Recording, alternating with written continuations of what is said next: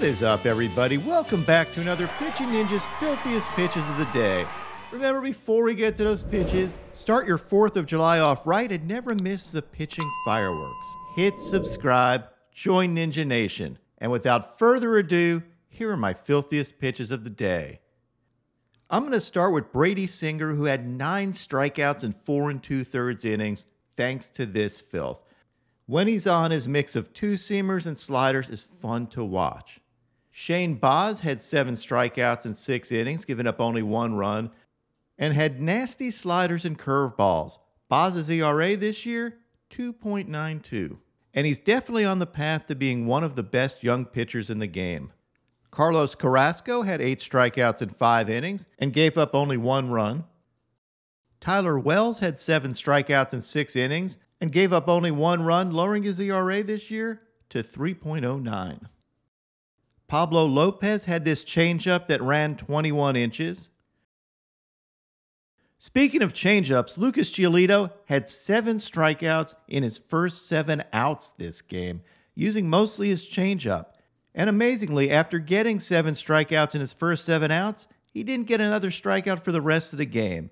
But he did throw 6 innings, giving up only 1 run and 3 hits. Zack Wheeler had overpowering stuff.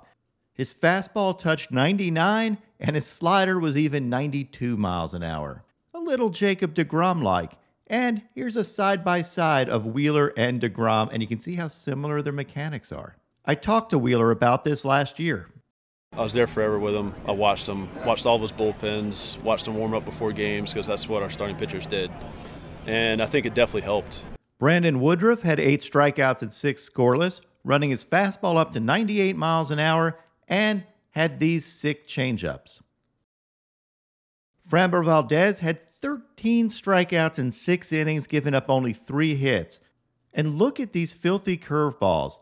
Opponents are only slugging .221 off that curveball, and it has a 38.6% whiff rate. Valdez's ERA this year is now 2.67. Robbie Ray had 12 strikeouts in 6 2/3 innings, giving up only 1 run. The man has been lights out ever since adding a two-seamer back to his arsenal. Here's an overlay that shows you just how his two-seamer and slider work together. And you can see why adding that back made his slider more effective. It also gives hitters one more thing to look out for, because Ray had been relying mostly on his four-seam fastball and slider. Clayton Kershaw had 8 strikeouts in 7 scoreless innings, and here are a couple of overlays of his fastball and slider, and you can see how well those pitches tunnel. He also had this absolutely gorgeous Cooperstown curveball. A pitch doesn't get any prettier than that.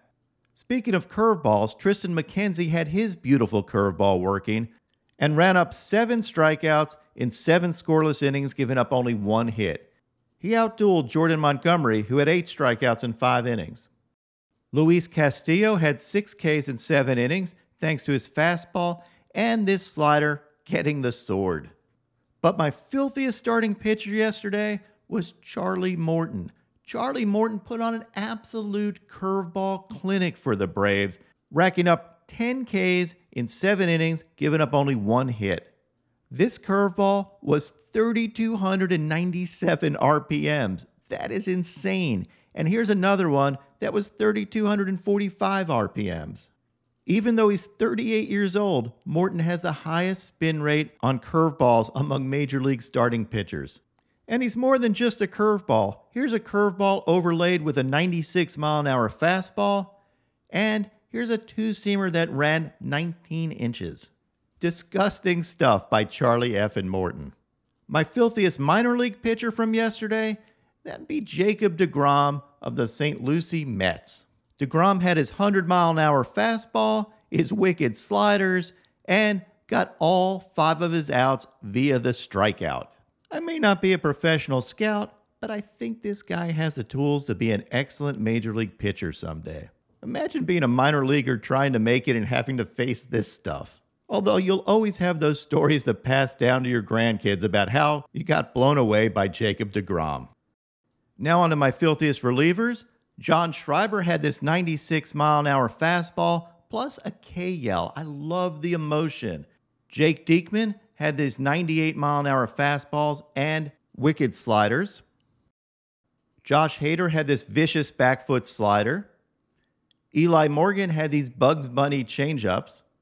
And last and certainly not least, Devin Williams had these insane airbenders. I love these ISO looks at the movement of those pitches. These are changeups with 27 to 2,900 RPMs. You can see why it's one of the filthiest changeups of all time. And now, my pitching ninja moment of zen. Is that Clayton Kershaw leading the wave at Dodger Stadium?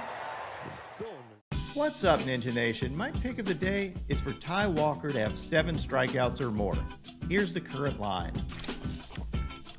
Walker's had 9 and 10 strikeouts in 2 of his last 4 outings, and I expect Ty Walker to be Ty Striker Outer today. What would your pick of the day be?